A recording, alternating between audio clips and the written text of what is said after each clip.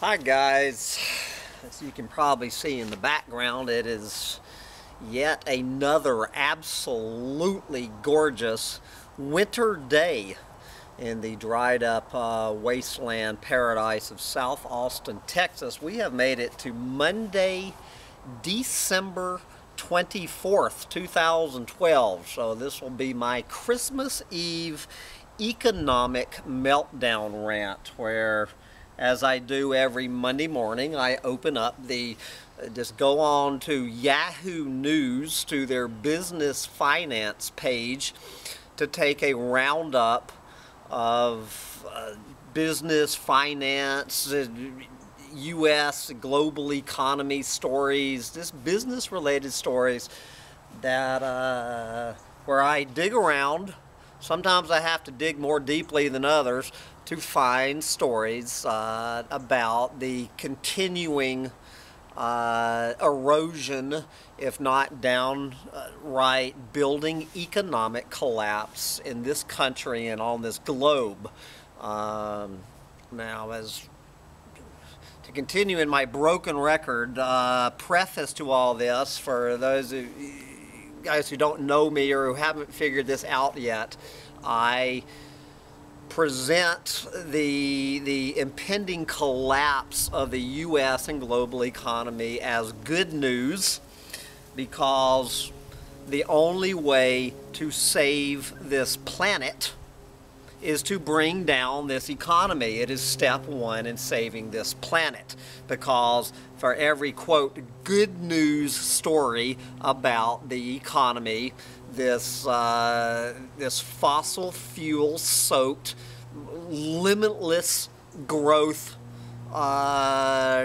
myth of an economic model that is bringing this planet to its knees, we need to put this economy in this toilet to save this planet. I was looking at this video yesterday on YouTube. I put it on my favorite somewhere, but it showed this classic hockey stick graph, that all of these hockey stick graphs from the past 200 years, especially the past 50 years, all of these indicators, like as the economy gets stronger, as more and more people pull themselves up out of poverty, as the poverty rate decreases, the economic GDP increases, what is normally referred to as good news, going exactly hand in hand with these hockey sticks,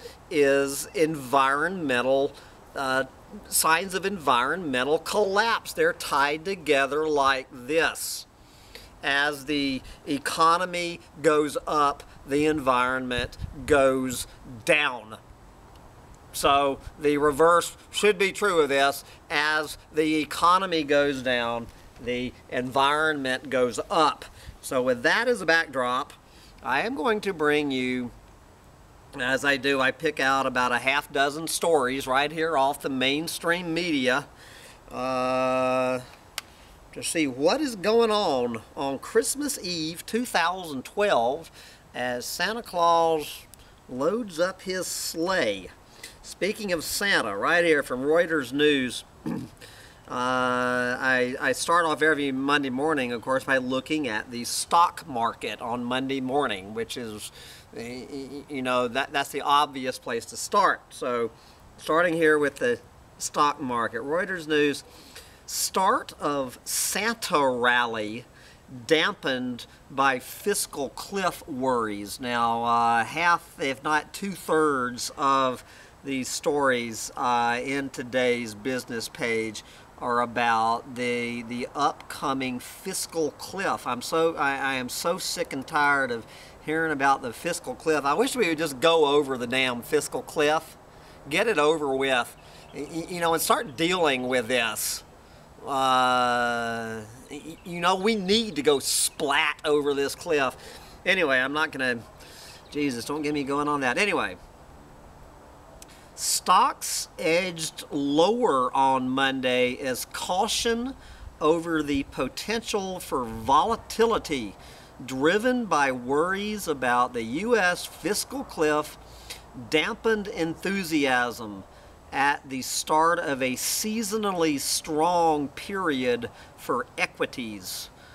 The S&P 500 index declined 0.9% on Friday, its biggest drop in more than a month, as a Republican plan to avoid the cliff being defined as a $600 billion in tax hikes and spending cuts that could tip the U.S. economy into recession, failed to gain any traction on Thursday night. Sharp moves like that highlight how headlines from Washington can whipsaw markets, especially during the thinly traded period over the Christmas holidays. So there you go. And I guess this Santa rally, what the Santa rally is that normally this period between now and from today to about January 3rd, historically, the stock market goes up in the vast majority of years. So I will be coming at you, I guess, in 2 weeks to see where the Santa rally went. But this is predictions on where it's going to go, and it doesn't sound like Santa's going to rally very much. Now, guys, I'm going to put links to all of these stories in so you can go read for yourself any of these stories.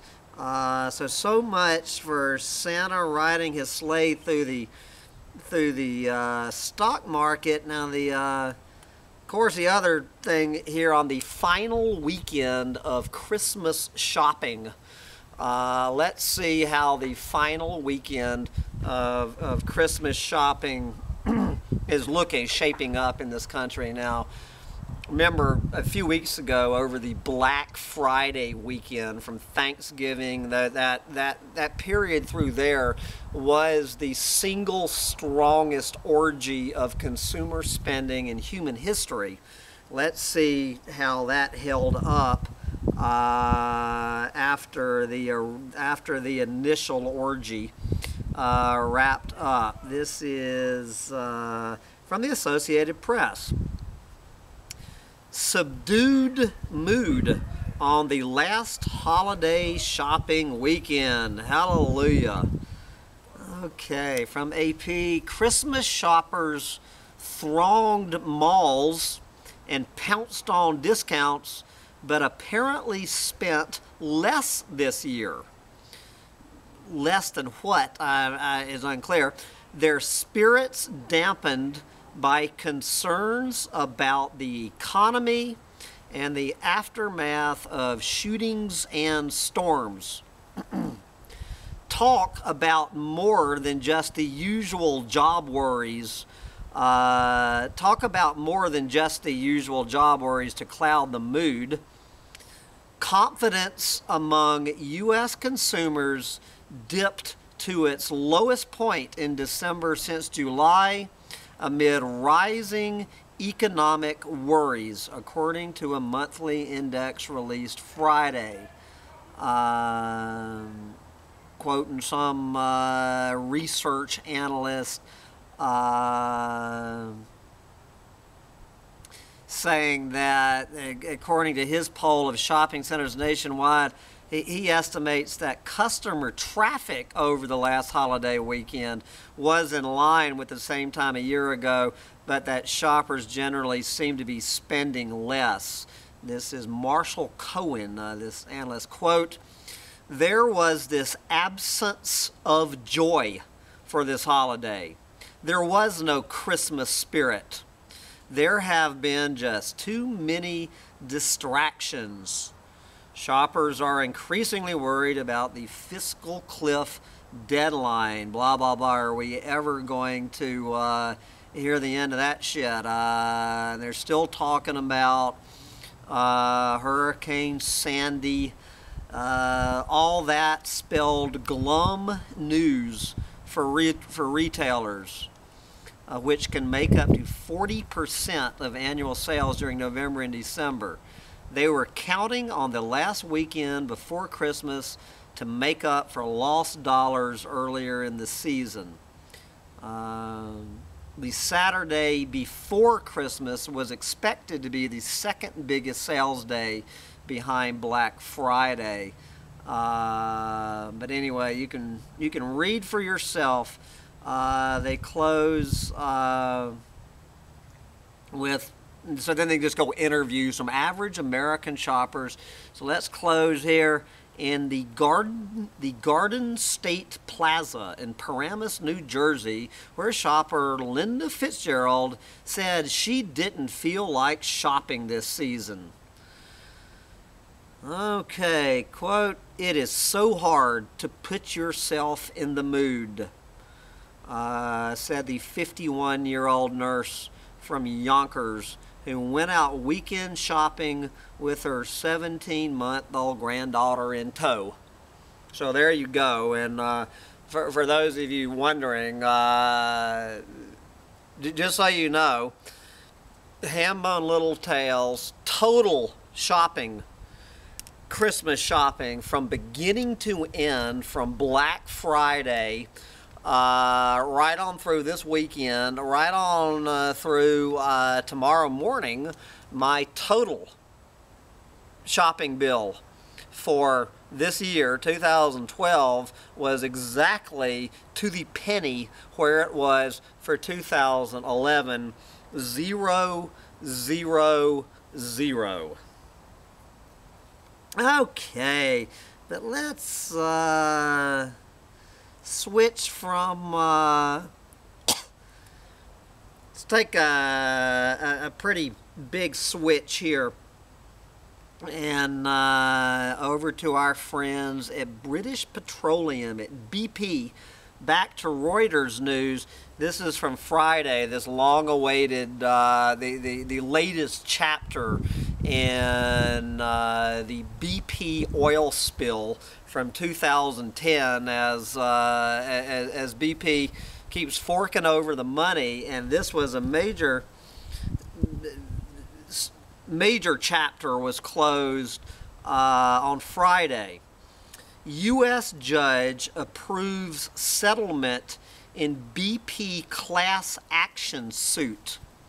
Okay, a U.S. judge on Friday gave final approval to BP's settlement with individuals and businesses who lost money and property in the 2010 Gulf of Mexico oil spill. BP has estimated that it will pay $7.8 billion to settle more than 100,000 claims in this part of the class action litigation. So what this one is I understand that this is businesses, individual mom and pop businesses, and this is the direct economic damage from these 100,000 claimants. So BP has settled for this class action lawsuit from local businesses, predominantly in Louisiana, for $7.8 billion. This goes on top of their $4.5 billion criminal settlement. So what, we're up to $12.3 billion so far that BP has settled out. Now understand, guys, this isn't over. I was under the delusion that this was over, but I'm glad to hear it's not. So they still have the medical claims has not been settled. So this is still ongoing against BP, is all of these lawsuits for actual injuries and sicknesses. All of that still left to be settled, and there's still, I guess, thousands of miscellaneous civil suits still left to be settled. So apparently, as of now, BP is up to over $12 billion. It has paid out to apologize for one of the biggest environmental disasters in world history. And make no mistake about it, guys, this oil well is still leaking. It has never stopped leaking.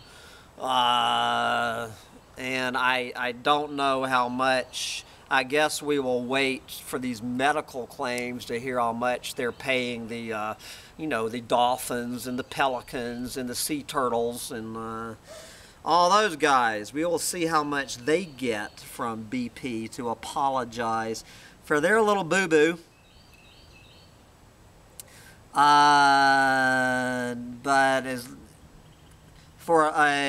to stay in kind of that vein, as long as we're talking about hits to the energy sector, let's go over from the specific to the general.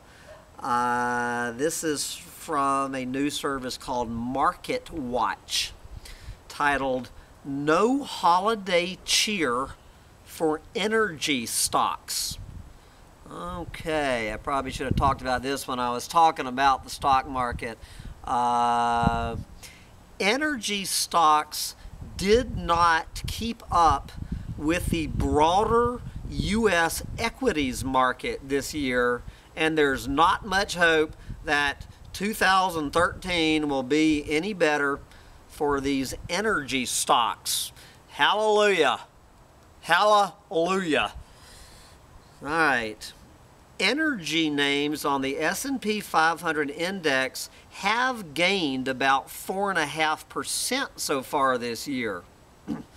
But only the utilities sector performed worse, being down 1.3%. This compares with gains of nearly 30% for the top performing financial sector. So these too big to fail banks made more money. Investors investing in these global banksters, putting in 30% returns on their investment. But if you were one of these suckers and investing in the energy sector, you made about 4.5% on your investment. Quote, "Performance has been lousy this year. Surprisingly so, since oil prices have traded higher," said Fadel Gait, a managing director and analyst with Oppenheimer and Company. Quote, "Most investors are looking for growth, but these companies don't have any growth." There you go. Despite all the commotion about a, quote, oil spring that is expected to turn the United States into a net energy exporter in a little more than a decade, finding new oil and gas reserves remains a risky, expensive, and unpredictable business. All right. Expectations that the global economy will improve have also sapped big oil's allure. All right. This is for you guys. This is why I continue to sit on the fence of peak oil. But here is some, right here in the mainstream media, if you dig down into this article, most major oil companies missed their production growth targets this year, often merely matching last year's output. This has prompted investors to seek more specialized alternatives within the energy sector. So there you go.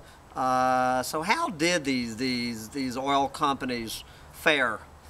Okay, among the industry giants, ExxonMobil shares gained 2.9% this year.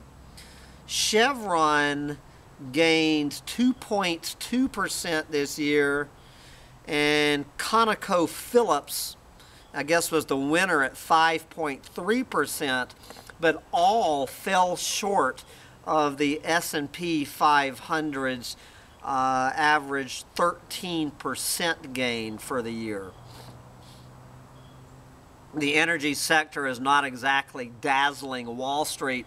Earlier this month, Goldman Sachs downgraded Exxon to neutral from buy, B-U-Y, of course. The investment bank said it expects a slowly recovering global economy to pick up the pace later in 2013. We'll see about that.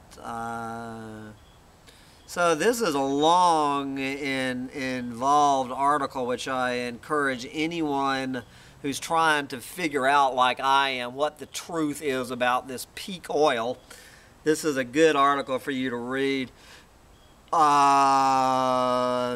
area of the industry almost sure to be brighter, though, coming up and going into 2013 is merger and acquisitions.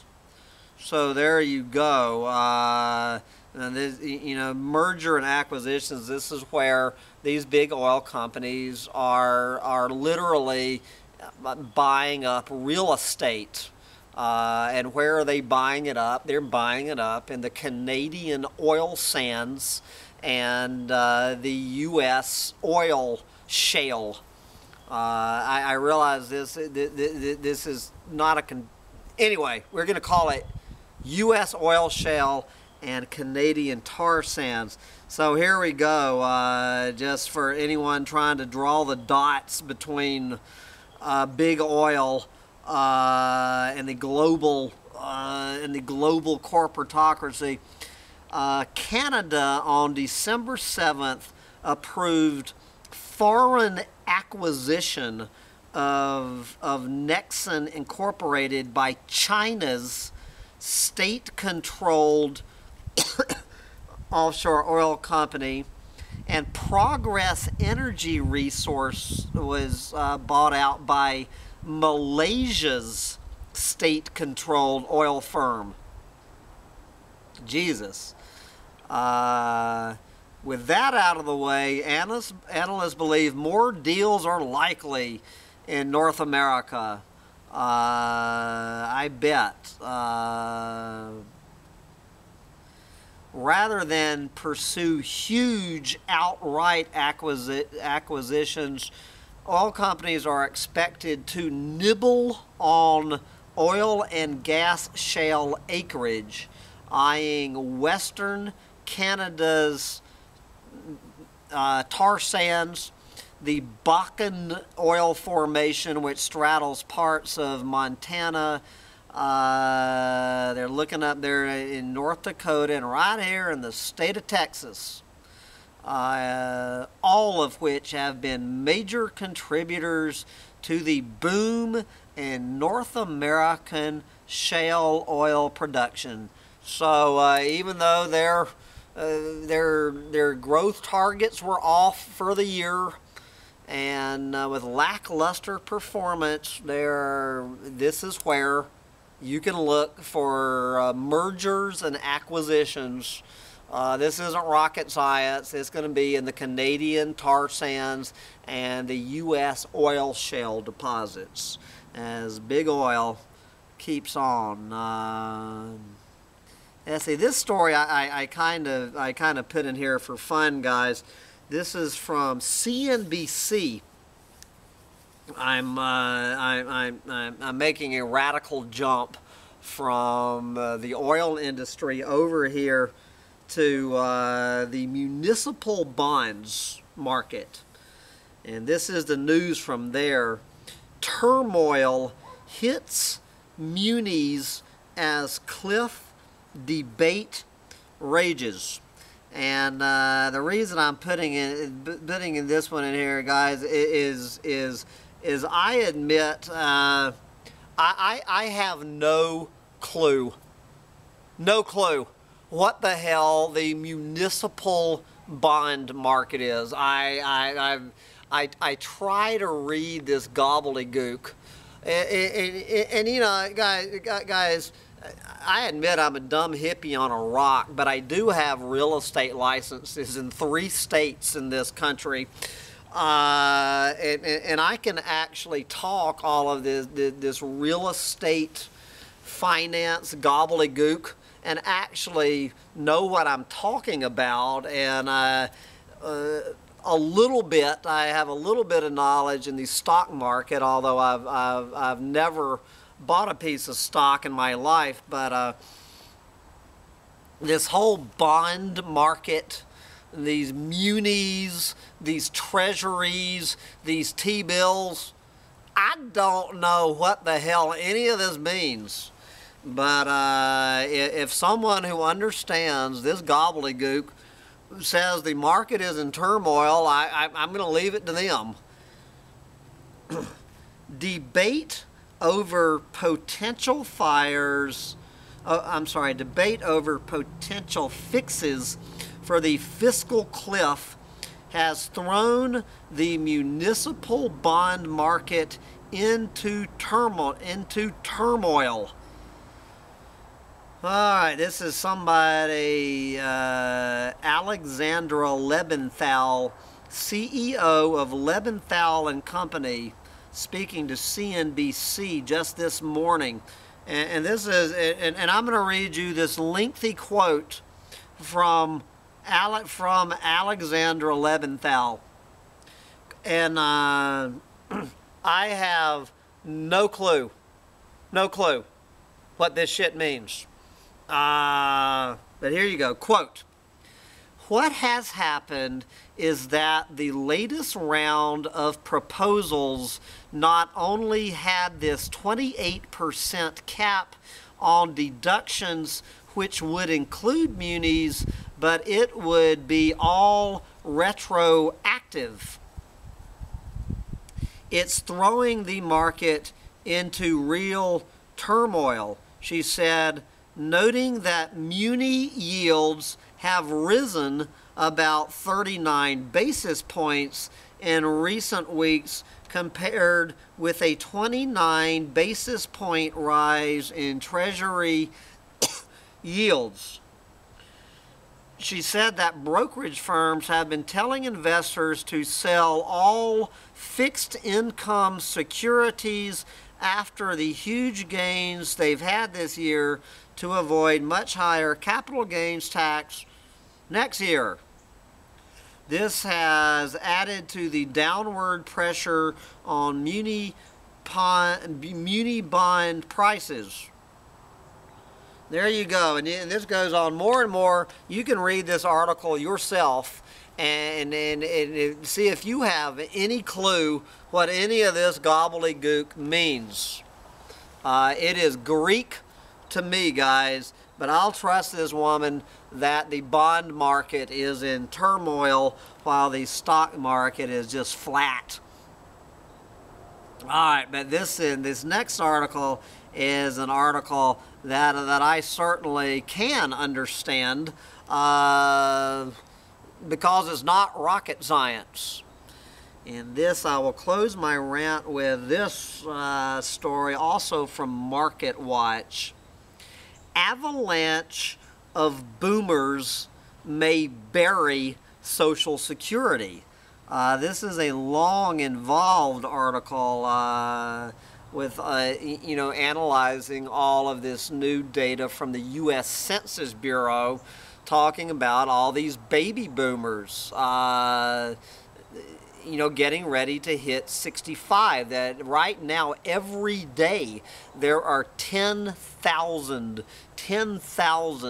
baby boomers hitting 65 years old,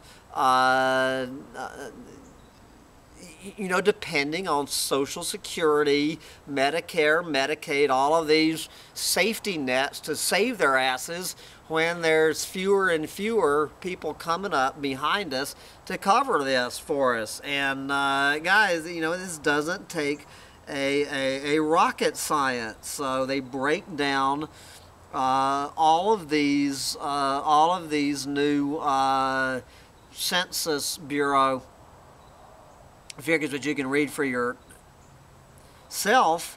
to come up with voila, a crisis brewing for Social Security and Medicare. This is Timothy Harris. He's the author of a book called Living to 100 and Beyond.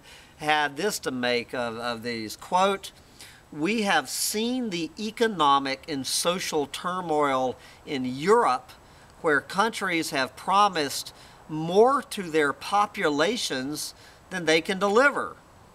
As I was doing research for my book, I kept wondering how European countries were able to afford these retirement and health programs that they have on their books. Apparently, they weren't able to afford this. And in the U.S., he said, we're starting to grapple with the same impact of our own aging population on state and municipal retirement programs. And we have yet to face the impacts of these demographic changes on Social Security and Medicare." Quote, "Politicians have a short-term focus, the next election, and the voters that elect them are aging." There you go. Given that short-term focus and an aging electorate, we are headed for gradually increasing crises in these programs. And then he goes from there to the much larger and the obvious impact of these growing populations and the strain on the Earth's resources to provide, not just here for the baby boomers in America, but for this entire planet. You know, he takes the next jump, which is a good place for the most important part of this whole rant is what I will close out with. Harris also said projections such as those from the Census Bureau fail to consider the impact of limited resources on long-term population growth. He noted, for instance, that he's the member of a committee of the Social Society, the committee of the Society of Actuaries, and they're looking at not just population growth and demographic changes, but also the resources needed to support future populations and what our country and the world must do in order to manage these limited resources. His advice, though it might sound trite, for those struggling to make sense of a world with limited resources with this, and this is for the tiny few of us, even understanding the impending crash between overpopulation and overconsumption, his advice to the tiny few of us out there, his tried advice, quote, "Think long-term and plan for the future." There you go. All right.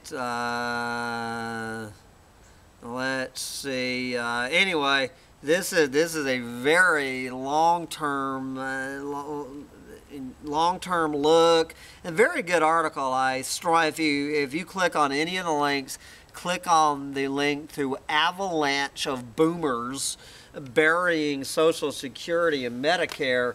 The avalanche of boomers is just a tiny little snapshot. It is the avalanche of more and more people buying more and more stuff. The population hockey stick, the GDP hockey stick, all of these hockey sticks, these upward avalanches are gonna go right down the avalanche on the other side. This guy understands it. This dumb hippie on a rock understands it. And we're all gonna understand it when this hockey stick curve goes from the upswing to the crash. And I will be reporting on that to you from this rock as I chronicle the peak of the hockey stick. But for now, I guess I'll wrap up my Monday morning economic meltdown rant, and I know there's 2 words I'm supposed to say to you, but I can't remember what they are on December 24th. So like every other Monday morning, I will say, bye guys.